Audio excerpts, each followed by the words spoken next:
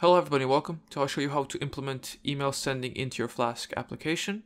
The base stuff I have here is just a simple hello world Flask app, and we'll build on top of that. We'll be using the email module that is built into Python and the SMTP lib library that is also built into Python. We'll be also using ethereal email to actually send these emails, because it's just a fake SMTP service which allows us to test stuff without actually creating accounts and, you know, sending emails to actual humans, and the transition between the two is quite easy. So starting off, obviously I will create a second route, a post route at that. So app route will be a slash email. It'll be a methods equals post. So this will be a post route. We'll define a send email. And really that's it, and then we'll return email sent. There you go. That's our simple post route for sending emails. So what we'll do here is import the SMTP library, of course. Maybe I'll do that above the Flask one, and we'll be implementing, well, I can just copy this bit really, because we need both of these. So we'll import the SMTP library, which allows us to set up a connection to an SMTP server, which will actually send the emails, and then the email.message, which allows us to define an email message using the email package. So to define a message, what we need to call is just message equals email message. This is a constructor, I believe, which will allow us to, yeah, it's a class. It allows us to create an email message. To it, then we can call set content, which allows us to set the contents of the message. You can read more about it down here. So you can send HTML, you can set attachment, stuff like that. We'll just be sending some text. In our case, we'll just send long time no see, my friend. All right, that's gonna be our message content, and then we need to add the subject, the from, and the to. I'll also copy this comment. It might be useful for some of you to see. So the subject is obviously the subject of the message. I'll name it, the subject will be a hello from afar.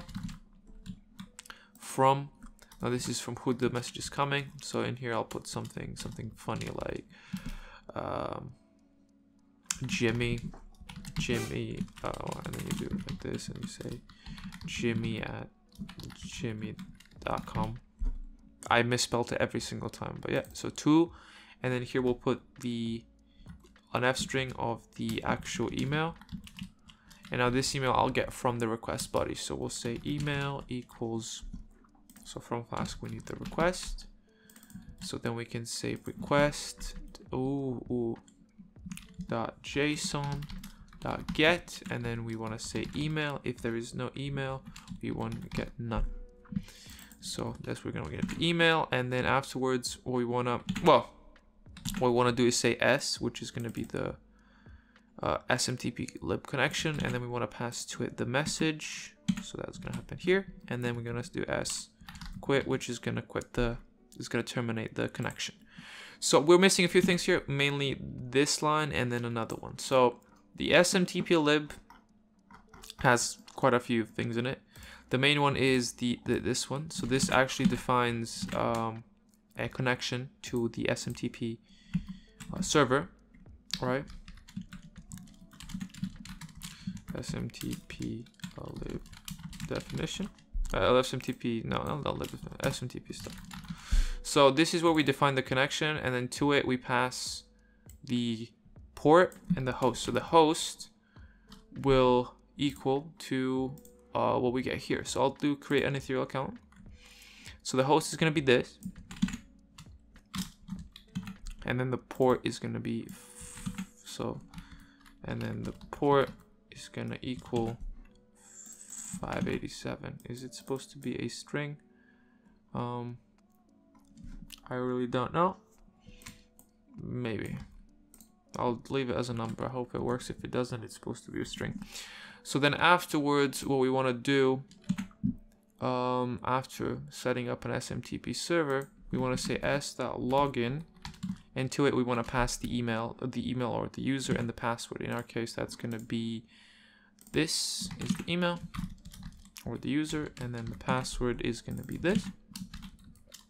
But before we do that, we want to say, what was the thing called? LTS start TTLS. This makes the connection secure, and all the communication between the SMTP and the server encrypted, which just means that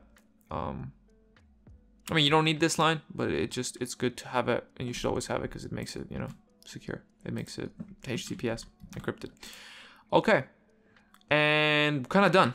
So we can now do flask run, and if we don't have any errors, which we don't, that's surprising, we can go in here. I can make this a bit smaller because we don't really need to get the whole screen in there.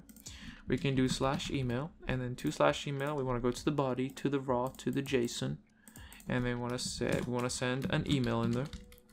The email that we're going to send the message to will be the biggest email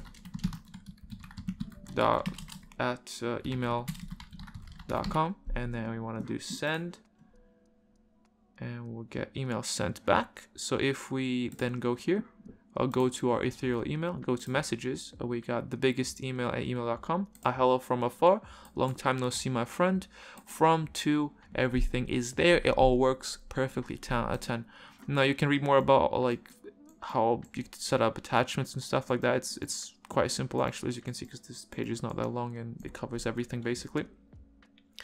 But that's about it. Thank you for watching, and I'll add a simple explanation of how to do this with Gmail as well, because it's the most popular thing, into the actual code, which you can check out on GitHub and possibly start the repo. Thank you for watching, and goodbye.